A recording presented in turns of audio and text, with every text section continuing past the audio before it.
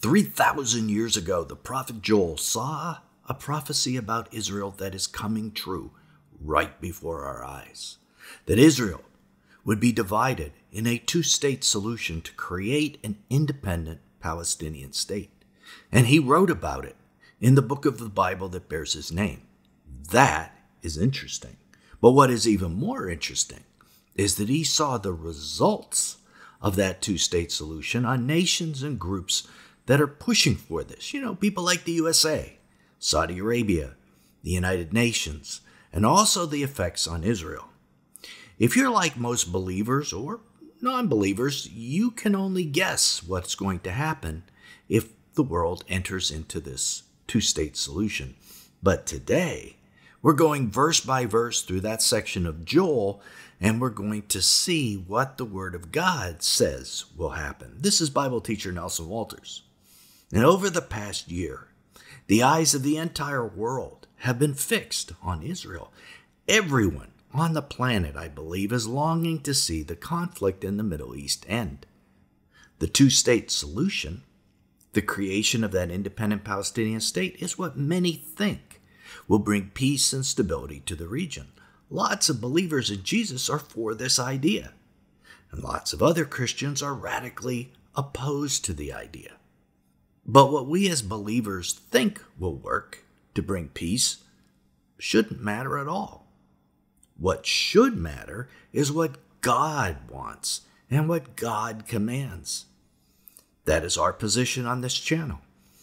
God's position should be our only position. It's not what we think, but what He thinks.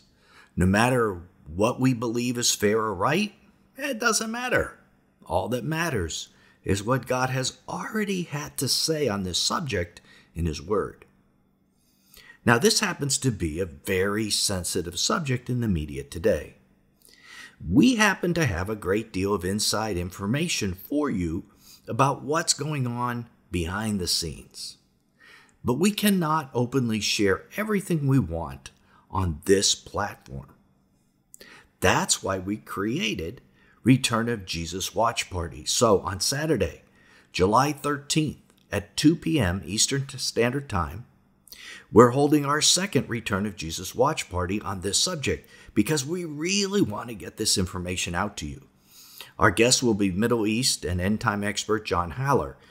The Last Days Overcomer team of myself, Mark E. Laughlin, and Jake McCandless will discuss this topic with him in depth on a free 1-hour watch party. It's not going to take all day. And later in this video, you can find out how to attend this watch party on our private webinar platform, where we can say just about anything we want without censorship. And yes, I did say it's going to be free. But before we give you the link, let's talk about why this subject is so crucially important. First, Jesus has said that He is going to judge the non-Jewish nations of the world based on this criterion. So if you happen to live in the USA, what your politicians are doing right now in this regard will impact your entire nation. If you live in any other nation affiliated with the UN, this decision will impact you also because they're involved, perhaps in a devastating way. Second, this dividing of Israel may be the most important feature in the covenant with the many from Daniel 9:27, which many of you who follow prophecy know launches the 70th week of Daniel, the tribulation, the final 7 years of man's rule on earth. So with all of that at stake, let's dig into the prophet Joel and see what he records.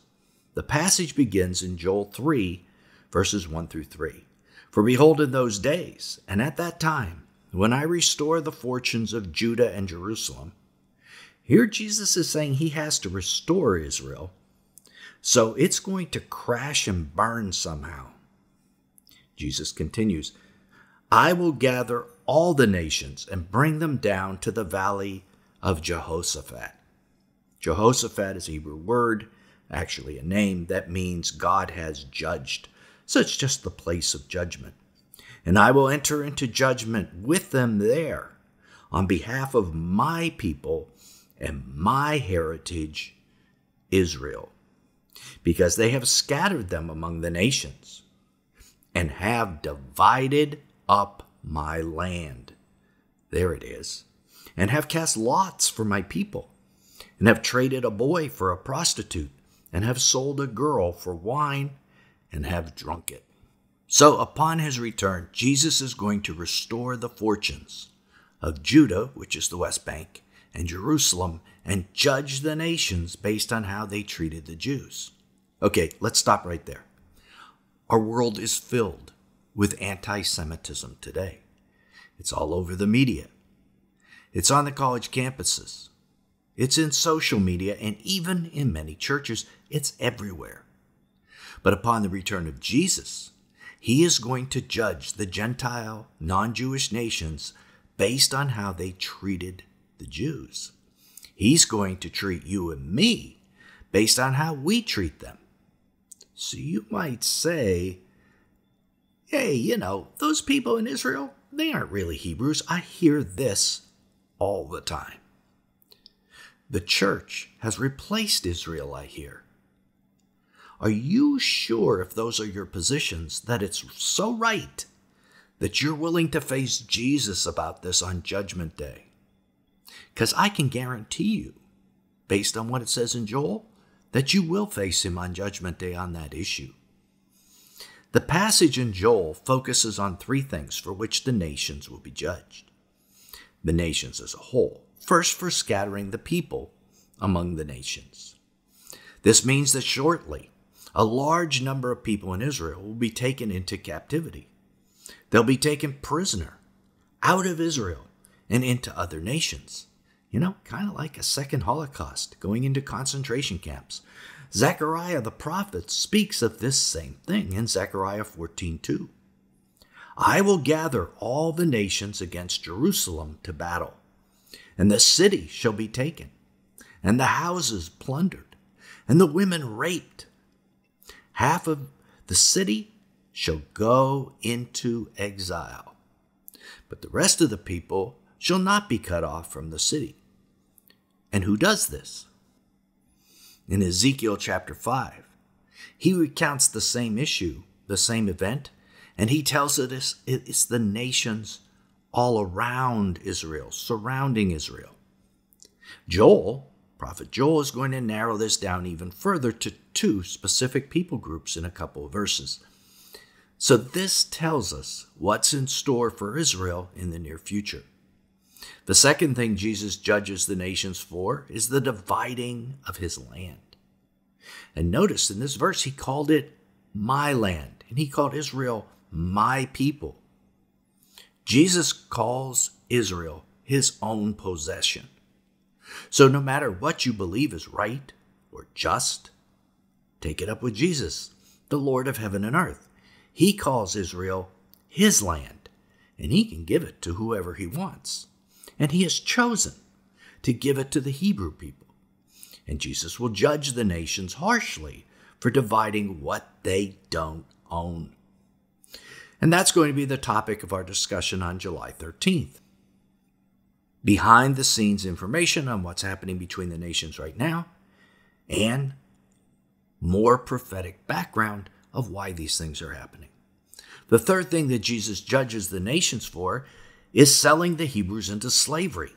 Look what it says in Joel 3, verses 3 and 6.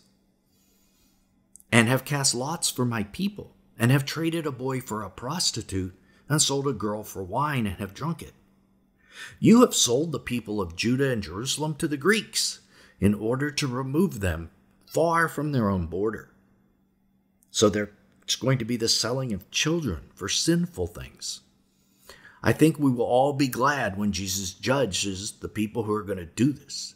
And by the way, in this passage, the nation translated the Greeks is actually Yavon. And if you follow this channel, you know it is more likely Turkey than the Greeks. So it appears a lot of slaves are going to be going to that locale. Then Jesus tells us who is behind all this. What are you to me, O Tyre and Sidon, and all the regions of Philistia? Are you paying me back for something? Joel 3:4. So God knows who's behind this. He calls them Tyre, Sidon, and Philistia. But many of our followers don't know who Tyre or Sidon is in the modern world. It happens to be that country, a nation run by this group. Who is Philistia? In the modern world, it's this country, a nation run by this organization. Yes, those guys. So this is as fresh a prophecy as today's news, even if it was written 3,000 years ago. The two-state solution and the nations around about Israel are all involved. And Israel's going to open the door to the impacts on them that we saw in the prophets, Joel, Ezekiel, Zechariah, by entering into this agreement to divide their land. Most think it leads to peace, but it leads to another invasion, a much more severe one that we saw in the prophets, where half of Jerusalem is taken captive and sold into slavery. Think about what you have seen recently in the last year and how bad it is in this regard. Well, just wait until the Joel and Zechariah prophecies come to their fulfillment. So that's what happens to Israel. What's going to happen to those who gather against Jerusalem is much worse, because God is going to deal out his vengeance for these acts. Zechariah details it in one of the most horrific passages in the Bible about those who defy the Lord. In fact, it's so graphic that we're going to share it on our watch party, but not in this video. So that's what the prophets have to say about the dividing the land of promise. We have so much more to share with you, though, about the specific inside information about what's happening in our world and possibly involving the nations you live in, as it just whirls toward this consummation. But that will have to wait for July 13th and our guest, John Haller. In the description is a link to the free registration for that event. Also remember, you will be able to ask questions relevant to that topic. So come prepared with your best questions about that topic. Please try to stay on subject, because we can only take questions that are about the two-state solution. And although this event is free and censorship-free, the number of online guests is limited to 1,000. So register as soon as possible, because there won't be any seats left and then you'll be disappointed. This is Nelson, and I'll see you there.